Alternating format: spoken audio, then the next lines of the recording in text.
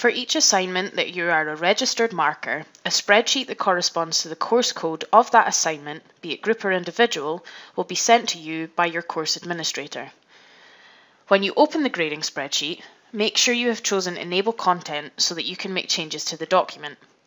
Upon enabling, you will be prompted with a dialog box asking you to log in. Enter your GUID and select from the drop-down menu whether you are first or second marker on this assignment. You should automatically begin on the first tab entitled Data Entry. In row 1 will be information on the course code and the assignment you are grading. Row 2 will contain your course coordinator and administrator details. This is all information that will generate automatically based on the assignment code and will not need to be edited or changed by you. You will only be able to write or change information in the yellow boxes. Refer to row 3, where you will click on the yellow box beside Student. This could also say Group if you're marking a group assignment. If you click on this, a dialog box will open where you can select the student or group by their number from the list in the drop-down menu.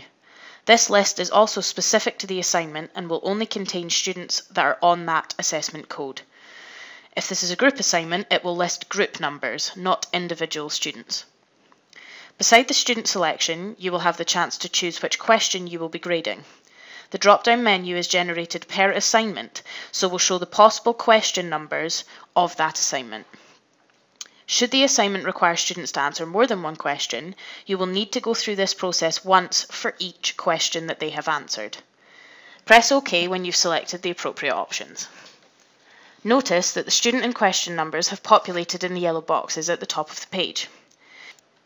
If the wrong student has been selected, you must cancel the current form before you can select another student. You can do this by clicking on one of the grey rectangular buttons in the top right corner. Whenever you are choosing to cancel, your changes will be lost, so a dialog box will notify you if you are trying to cancel without saving. If you have already entered information into the form before realising the student number is wrong, please refer to our video section about the clipboard function. This is a method where you can save your written comments without saving them to the wrong student record and/or needing to fill them out from scratch again. Once you have selected your chosen student in question, you will be able to see any grades or comments already inputted for that record. This will be shown in row 3, next to Grade 1, Grade 2 and Agreed Grade, and in the comments boxes. In order to input your grade, click on the relevant grade box. This will open another dialog box which contains a drop-down menu for first marker grade, second marker grade, and agreed grade. If you are the first marker, the second marker option should be grayed out. Similarly, as a second marker, the first marker option will be unavailable to you. However, for both, you will also be able to enter an agreed grade. Once you have selected an appropriate grade, click the OK button to input this into the feedback sheet. Please note, clicking OK here does not save the grade for that student into the spreadsheet, and if you close the sheet at this stage, all this information will be lost. In order to save the data and make this entry permanent and available for further users, you must click the Update button in the top right-hand corner.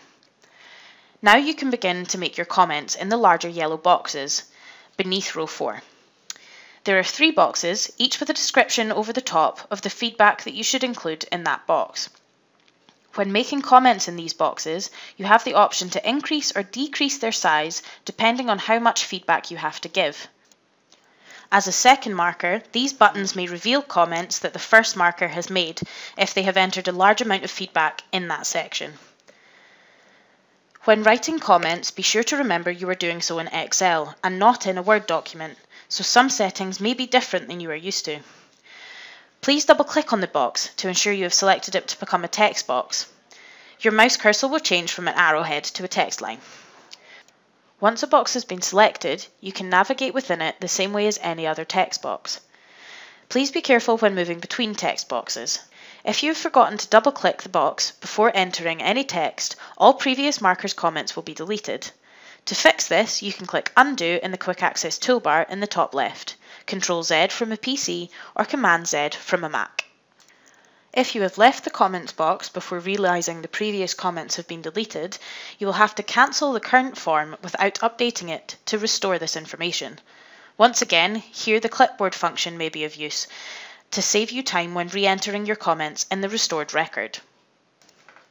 Also, when in a comments box, be careful when hitting the enter bar, as this does not skip to the next line of text, but instead to the next row of the Excel document. If you wish to create a new line of text, you can do so on a PC by pressing Alt and Enter, or on a Mac by using Command Alt and Enter. Once you have finished entering your comments into the first comments box, you can then move on to the next section. You can do this by double-clicking on the next comments box. When leaving a comment box, if there is a spelling mistake or unrecognised word included in that box, you will be prompted with a spell check box. This spell check notification will continue to come up for every misspelling or unrecognised word whenever you move between comment or grade boxes. Please do not ignore this. This impacts on all further users, as if you leave a misspelled word, spell check will continue to prompt you and further users to fix this on every move between comment boxes on this record. This will also happen if you choose to ignore the word.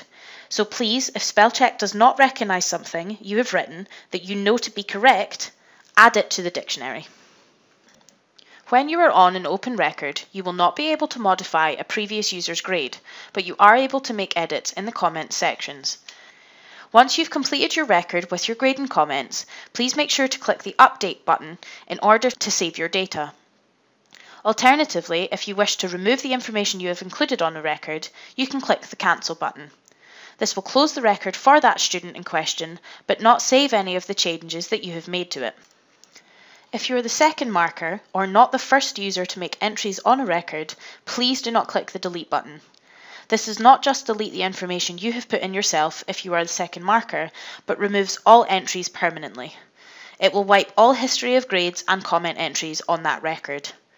Only use the Delete button if you have entered information into a record for a student that did not submit the assignment, or you are the first person to open that record.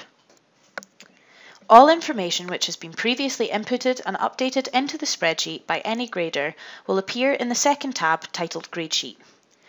You cannot make any changes to information on this sheet for the fields of student ID, question number, grades, or marker ID.